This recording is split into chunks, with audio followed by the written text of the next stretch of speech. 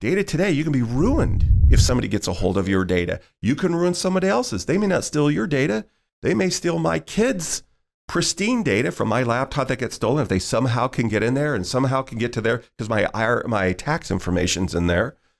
But it's my responsibility, I think, to make sure that I'm educated and securing myself. At least I'm not willing, maybe that's the libertarian in me, to give up more freedom to get more security. I'm not sure what the right balance is, but I think it's an interesting conversation. It is, because who is responsible? I mean, I look at who the average consumer does not understand what ExpressVPN does. So should we give them access to it then? Should we take away access? You got to go to a class before you can do it?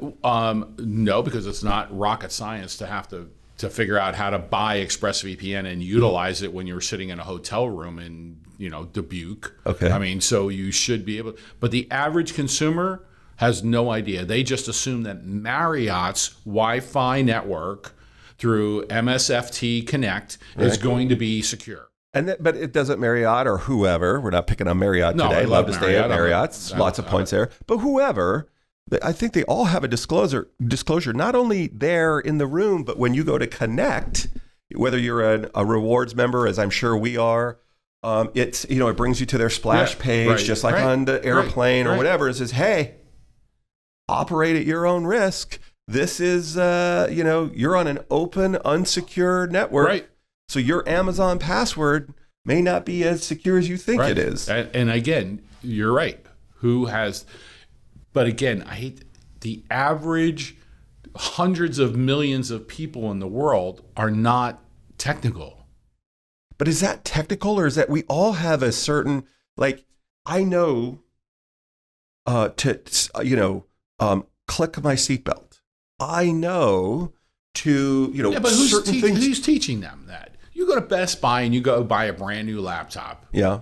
Do you think the blue shirt kid is teaching you about security? Is it their responsibility, do you think? Well, who the hell's going to who's going to take on that responsibility? Is it your high school teacher? Is it your middle school teacher that's going to teach your kids on it? But I think that it's my responsibility to learn these basic things on how to Google operate. that crap is what you're saying. That's what you're saying. I'm going to learn by Googling that crap, and then I got to put it into action. Well, they're going to obviously come to you. No, they're going to come to you first for me. No, but I do think it's a great subject because it really it was perfect. What they are doing now with some of the changes to the security and privacy regulations and rules and laws around the world, we are going to eventually have to get our act together here in the U.S. markets because we are far behind. California has tried it with the recently passed legislation, and so they're on the right track. But I think in general, we are behind.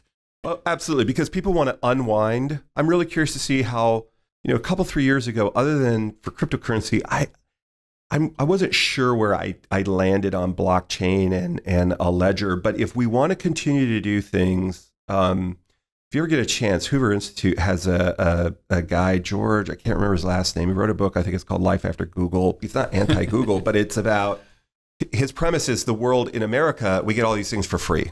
What we didn't realize forever, or we didn't pay that much attention to, or we did and it wasn't a big deal, was I'm giving away all my data. There is no anonymity. We think we're anonymous. There is no anonymity. And there hasn't been for 20-something years.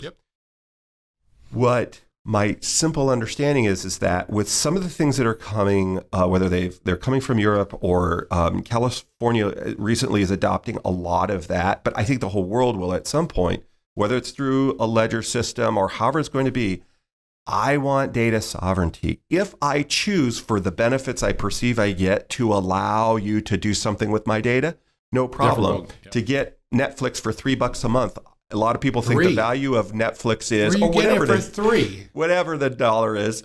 But but that may be where they go. They may say, because a lot of us believe that the value of Netflix is in the service they provide.